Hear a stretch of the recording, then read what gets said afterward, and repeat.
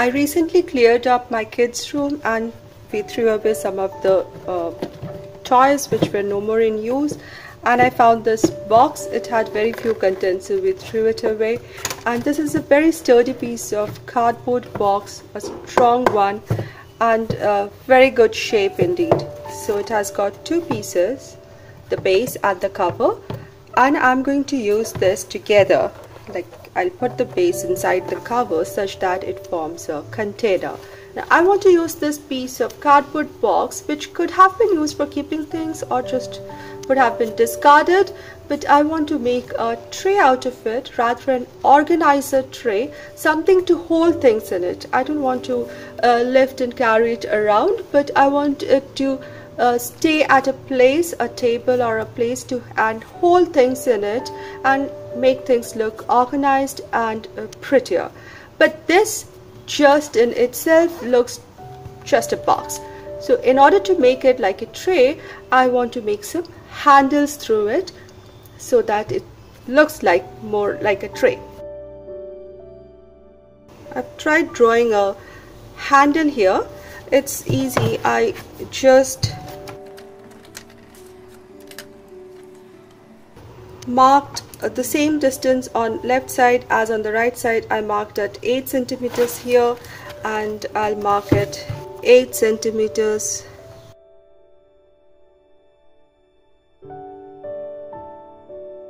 Then I'm going to use a cap to give the rounded edges, and I'm going to mark parallel lines between these points. So in between, I'm going to use the cap and give this point rounded edges.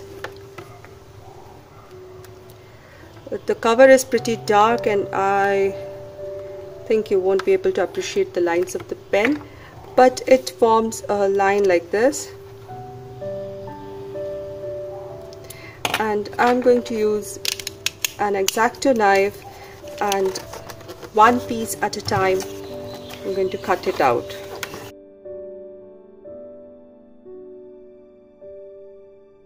So I'm going to be a little patient, and I think this would be the hardest part of the project because I'll be gradually going deeper and cut through this cardboard exactly in this shape.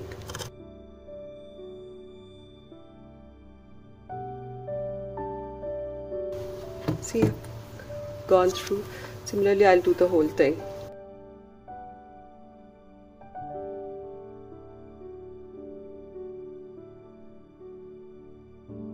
Now, I have made the handles on the outer cover. Now in goes the base case, and once it's tightly fitted in, I'm going to mark this.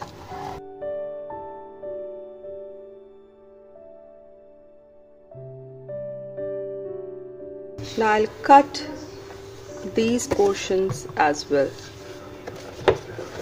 so that my hands go in. I am really sorry for the blurred footage for a little while. It gets better in a short time, I promise that. Now I have these two pieces and I have to glue them together to make one strong tray. So I'm adding glue to one portion and fix it with the other.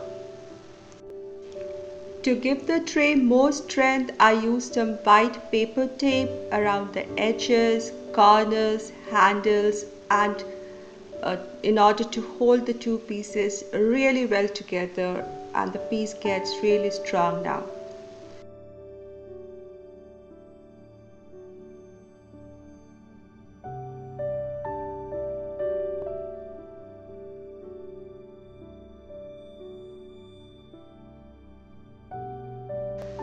For the next step, and to give it a more united look, so as to make the piece just one wooden piece like look, I'm going to add some white tissue papers using decoupage method.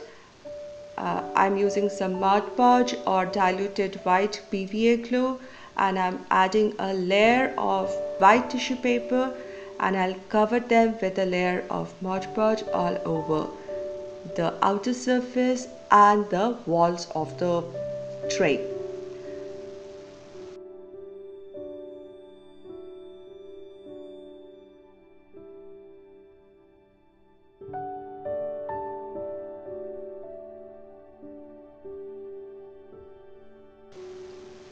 Now this is how it looks after one layer of Mod Podge and tissue paper, that is one layer of decoupage. I'm not very happy with the look after one layer of tissue paper using decoupage method, so I added another layer of tissue paper, now in a more constructed cutout strips using more of PVA glue and Mod Podge, and then I added 2 generous coat of white paint. It's all white, it's stiff, it's sturdy and very thick now. Now for this base, I'm going to use this golden paper that I had, and I'm going to measure and lay it below as the base using some glue.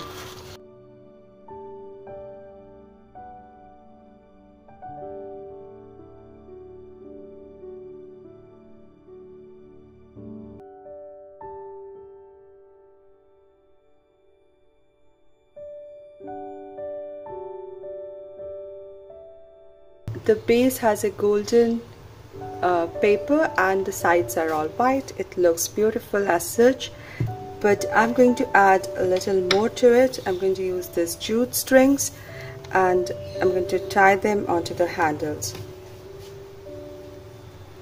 Just first tape the little end of the jute, and I'm going to go all around it, add some glue.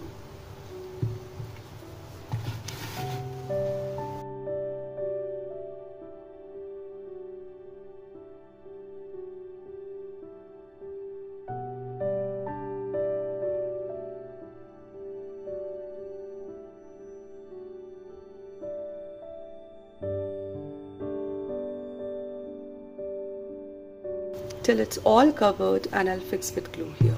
Here's the jute handle, and this looks pretty neat. And let's style the tray.